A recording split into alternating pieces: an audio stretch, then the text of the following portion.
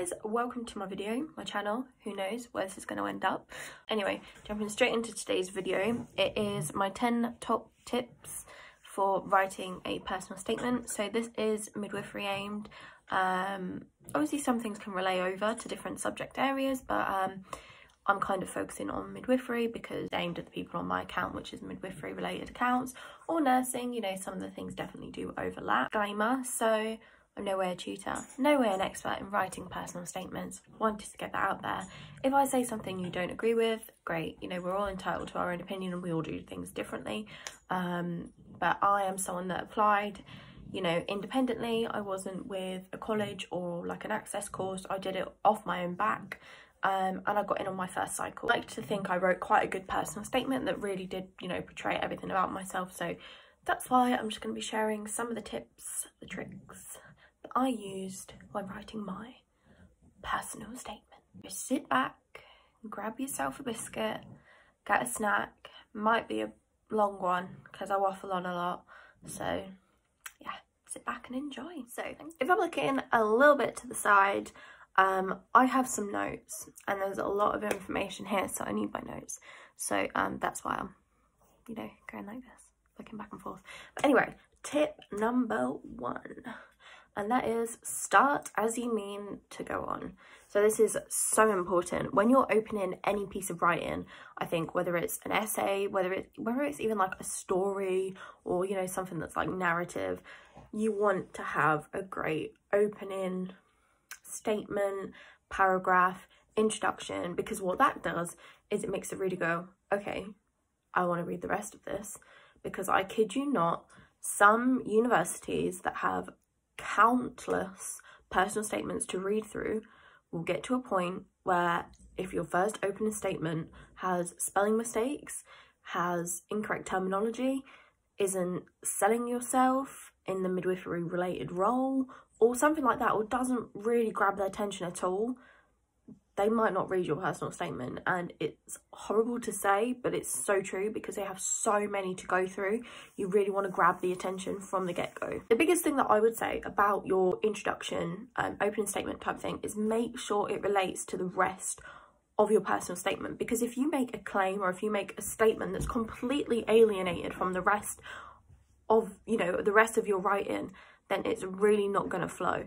And it's also going to make the admissions tutor think that you don't know what you're talking about, or you're just putting things in there to make yourself look good, and you don't really know how to relate that into A, midwifery, or B, anything else that you've written about in your whole entire personal statement. So there are so many ways you can start a personal statement, and it depends on you, it depends on what you're wanting to do, you know, it depends on like the tone of the rest of your writing. There's so many things. Some options, I'll give you 2 options, and these are probably one of the most popular options. So option number 1 is to start with a direct quotation. So this has so many positives and negatives to it, so that's something that you need to go away and look at, and it really depends. So if there's a quote that really speaks to you and has always spoken to you, or it's, you know, it's got relation and context to the rest of your statement, then why wouldn't you put it in? But it's when people will literally go and search on the internet midwifery quotes, and then you just find like, oh yeah, that looks cool, you know, and then you pop it in, and it's just, it's like it doesn't fit in. And that's when, you know, if it doesn't add quality to your personal statement, do not put it in, because don't forget, you do not want to be wasting your words and your lines on your introduction or your opening statement. So definitely be careful. But with quotes, you can obviously shorten them. You know, it's completely up to you, but it does depend on yourself if you've got something that speaks to you personally. For me, a quote wasn't something that I wanted to do. I just didn't think it fitted in with my tone of writing. So I went for like one of the main second options, and that was to start with like an opening statement. So it was like a summative sentence, and it was basically along the lines of midwives are.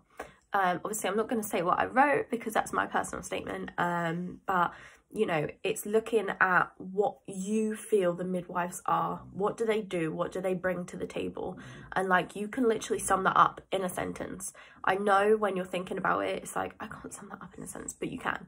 You can make it snappy, you can make it short, and you can make it really, really stand out. So that's definitely something else to look at. Have a play around with words, see what kind of goes in the best order, and see what kind of grabs your attention the most. I would say about your introduction, a lot of people kind of go along the lines of, I want to be a midwife because. Now, personally, I wouldn't recommend going in like that. I definitely don't think it has the most expansive you know, wording. I don't really think it doesn't stand out. So a lot of people have been saying, how can I make my statement stand out? There isn't like a black and a white how you can make your statement stand out. There's so many different bits that go together to making it stand out, but it's definitely very individual. Like, you need to properly speak from yourself, your experiences, your actual views, rather than taking someone else's, because it's then that it just sounds like it's been auto-typed. You know, it's just not individual to you. So that's how you make it stand out. But I would try and use, when I was writing my personal statement, the thesaurus was my best friend. I kid you not. Like, do not, where you can, use the same noun twice. Try and mix it up a little bit. So with, like I said, the opening statement, I would like to be a midwife because. Try and use things like, I endeavour to, it is my aspiration to. You know, you want to make it sound a little bit wordy, because that really does grab the eye of the reader. Because you also need to remember that the admissions tutors are looking at if you can write at an academically high level in your personal statements, because that's something that you're going to be expected to do at university when you're writing essays. You know, when you're doing all that, that is something that they are going to be looking at. So yeah, you want to start it off with a bang, keep it short, snappy, don't use up too many of your lines, and make sure it speaks from yourself. Don't take someone else's introduction and just plop it in there, because they might know. They do. UCAS checks for any similarities in your personal statement, and B, they'll have probably read it in the past 10 statements they will have read. So it doesn't really make yours any different. Okay, straight on to tip number 2. This is very important, and I can't stress this enough. This can be a make or break in your personal statement, and that is using correct terminology and key words. You might have heard them referred to as buzzwords before, but you need to get these in. They will really grab the attention of the reader, and they will really make your statement stand out from the rest. So the correct terminology, etc., is really, really helpful if you're dedicating a paragraph or part of your statement to a topic that interests you, or a specialist topic. So, you know, I mentioned these a little bit later on, but say delayed cord clamping, something like that, you're going to want to really talk about skin-to-skin contact. You're going to want to talk about mother and baby relationship. You're going to want to talk about oxytocin. You're going to want to get all those juicy words in, because they love it. Love it, love it, love it. The thesaurus is your friend. Do not repeat words like. Do not repeat the same word. And is a very, very common word, and it's thrown in there so much. Or I would, I want. All these things, there are so many alternatives. Just go onto the thesaurus, and honestly, it will change your writing, I promise. So here are a few keywords that I would note down, and I would try and get in there if you can. We have women-centered care. We have advocate. We have, looking over here, informed choice, continuity of carer, safety, communication, midwife-mother relationship, resilience, consent, dignity, advocate, autonomous, practitioner, empathy, and compassion. Try and note those down and try and get them in. Obviously, don't just randomly plop them somewhere, because it won't read well. But, you know, look into what those mean, look into what they mean in midwifery, and it will flow in your writing when you can just pop those in, and it'll really get your reader to be like, okay, she knows her stuff. So yeah. That is tip number 2. My mouth is so dry because I'm talking so much. I mean, I talk a lot normally, but parched, as they say, a little bit parched. Anyway, jumping straight into tip number 3. So tip number 3, and this is very important, and so many people don't really understand this one, but that's to have a clear and defined structure. The most important things when writing your personal statement is to stick to the same tense of writing. If you don't understand what that means, I'm not going to waffle on about that for too long because I'm not very good at speaking what's in my mind, hence why I have notes here. But that's something that you can have a read about. Things on like Bite Size, you know, BBC Bite Size, things like that. They will have information about the tense that you're writing in, and it's very important, and it's very, very easy to slip between tenses. Sometimes it can work, very rarely though. So you want to find a tense that you like to write in, you know, that expresses yourself the best, and stick to it. Please stick to it. So you may or you may not know that on your UCAS personal statement, you have 4,000 words or 47 lines, whichever you reach first. And it's not a lot. It sounds a lot, like I'm saying it right now. It is not a lot. You reach that so quick. My biggest stress was trying to sell myself in as little as that words. That is why it's so important to have a structure, have a plan, stick to it so that you get everything in and you don't waffle on about a single thing for too long. It's hard to kind of individualize how many lines you should be dedicating to each thing. If you have a look online, there are some kind of like rough drafts of what you can be doing, but it's very individual to the person. I didn't stick to a plan. I just kind of went with what I thought was right. You know, but my biggest tip in this is to have a plan. So I'm very much a visual person, so I like mind maps, you know, spider diagrams, whatever you call them. And I split my personal statement up into 5 parts. So again, this depends. You can combine parts. Some of these are combined subjects things. You can make it less, you can make it more, completely up to you. But the thing that I would say about each statement, and when you're planning them, you have your subject, so introduction, say. Then you want to have what key points are you going to cover in that, like what are you going to write about, like, because you don't want to start waffling about something that's not relevant, doesn't give any depth or context to your statement, because it's just a waste of words and it's not going to benefit you, and the reader's probably going to get a little bit bored. So get your key points, and then lastly, relate it to midwifery. So I cover this in a little bit, but relate literally everything to midwifery. And you can, like, honestly, you can. You just have to have a little think about it. But that's the thing, you have to always think when you're writing, and I've done this ever since I did like my GCSEs, and I was like, so what? So if you're writing a point and you're reading it and it's just an empty point, so you're just making a statement without, you know, making a complete statement, or, you know, saying its relation or why it's in there, then that's very, you know, it's very hard to read. It doesn't flow, and it does leave the reader thinking, so what? So if you're reading through it and you're thinking, so what does that mean? Why should she put that in there? Then you need to expand on it, because that is what they will be doing. They will be looking for what you can relate to midwifery, because they'll be looking at everything that you've done in life and how that will help you on the degree and as the role of the midwife. Anyhow, one draft that I will say, like I said, go away, have a look at different structures for a personal statement, see what kind of fits with you best. But one that I have down here as draft is an introduction.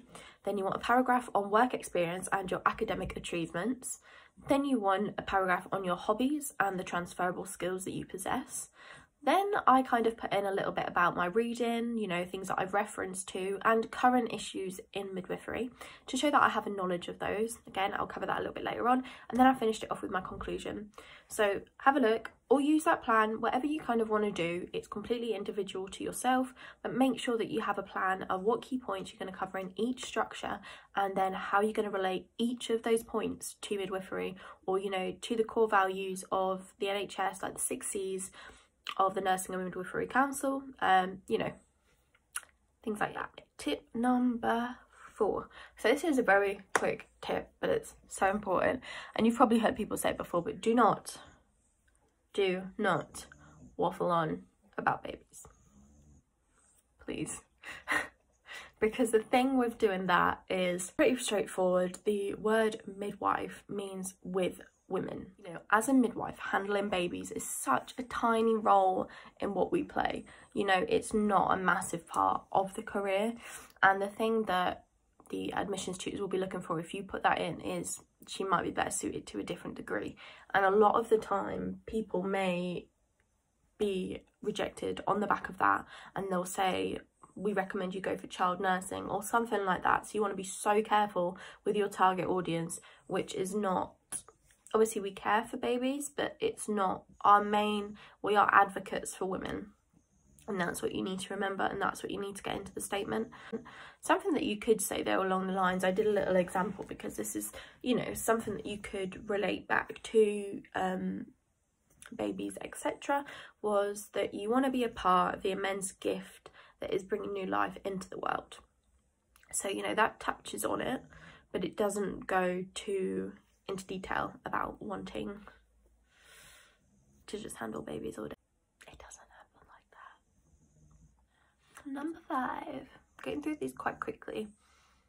It'll seem quicker for you, but like for me, talking now, it's going quite quick, but my mouth's so dry. I need a drink. Okay, tip number 5 is to read and reference. So like I said, you kind of want a paragraph on stuff that you've read or stuff that you've discovered in midwifery.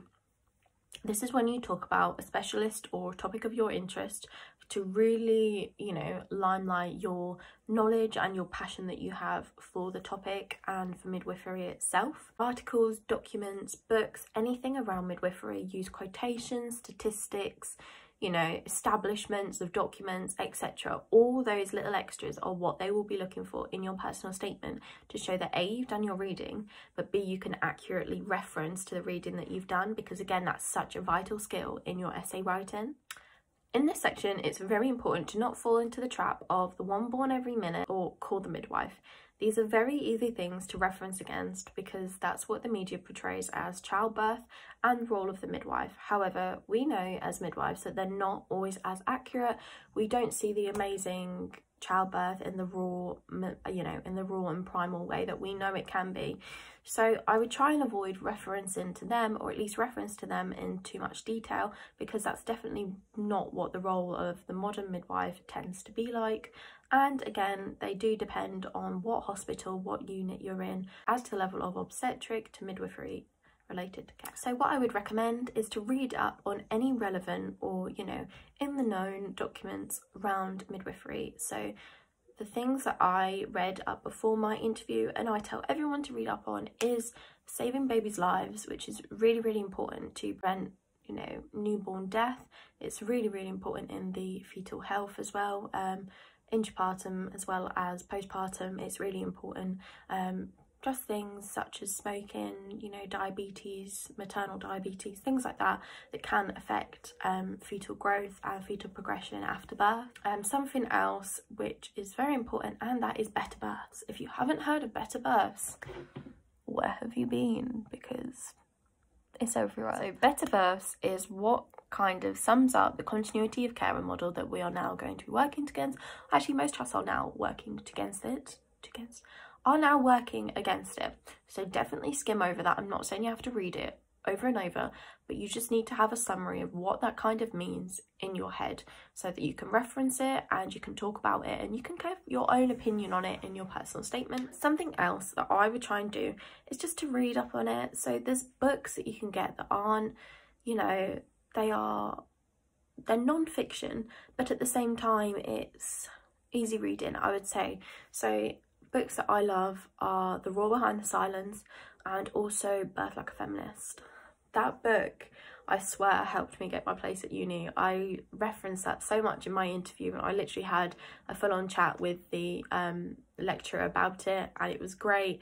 And just expressing all the views. They are books that have such strong views and you can form an opinion on them really, really easy.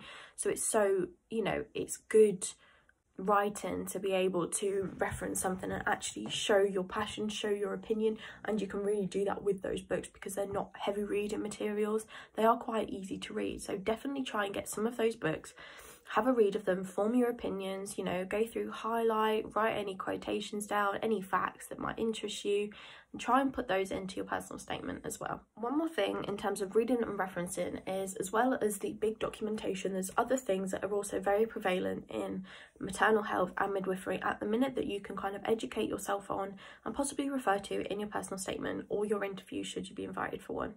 Those things are delayed cord clamping, mental health in, you know, maternal mental health, that's also really important. And something else that I would talk about is, you know, home births or vaginal births after cesarean sections. They're all things that have contradictory views on them, and they have a lot of opinions from other people. So you can read up on that, educate yourself, and give yourself your own opinion so that you can voice your own opinions in your personal statement. Moving straight on to tip number 6, and that is what I've covered anyway, and that's relate everything to midwifery. So it might seem really hard me saying it right now, but honestly, as you get it on paper, it's actually the easiest thing to do. You'll find little loopholes in everything that has something to do with being a degree student or the role of the midwife as it is. Pretty much any skill can be a transferable skill to that of being a student midwife or the role of the midwife itself. So like I mentioned before, it's really important in this to not make empty statements. So you're always asking yourself, so what? So that's what I mean. If you're saying I'm a highly motivated individual and that's it, you need to think, so what? So what does that mean? So what does that mean I can bring to the table? So I'm a highly motivated individual. This means that I can work to my goals and reach targets within the demanding timescales. Something like that. You can summarize it up, you can expand on your points. That's really important when you're relating everything to midwifery.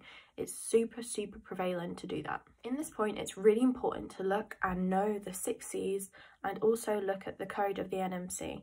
These are really important because these are also personality skills and traits that as midwives we should possess. It allows you to look at the skills that you already have and the attributes that you believe you have as your character and how you can relate these to the given attributes. So if you didn't already know, the 6 C's of the Nursing and Midwifery Council are care, compassion, courage,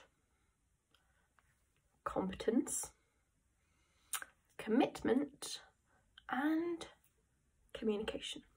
Those are the 6 C's and they're so important. Write them down, revise them, don't forget them. They'll probably also come up at interview.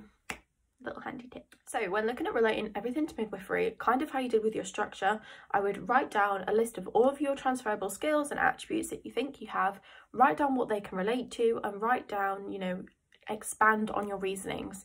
So you've kind of got your word, what that relates to in midwifery, and how you're going to expand on it. So that 3-point thing will help you make structured sentences that actually give depth and meaning into your personal statement. Number 7. So my tip number 7 is to write with confidence and really sell yourself. So again, a lot of the questions I got is how can I sell myself in my personal statement?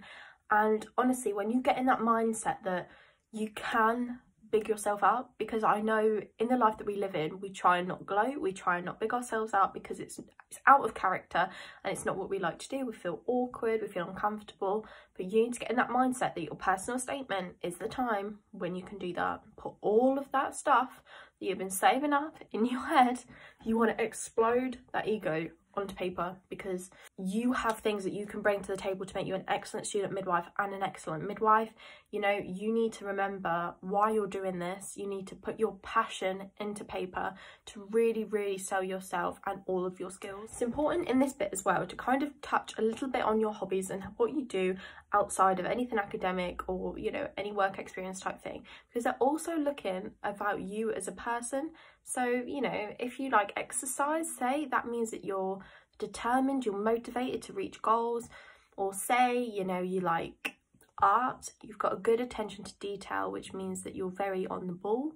You know, things like that. Any skill, any hobby, you can also relate it to the degree or midwifery itself.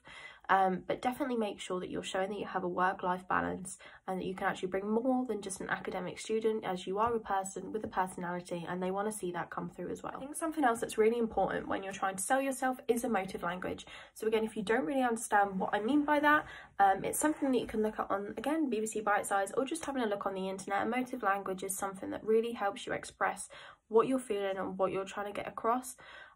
You know, it's certain words that will really have depth and big meaning and give a big impact to the sentences that you're putting together.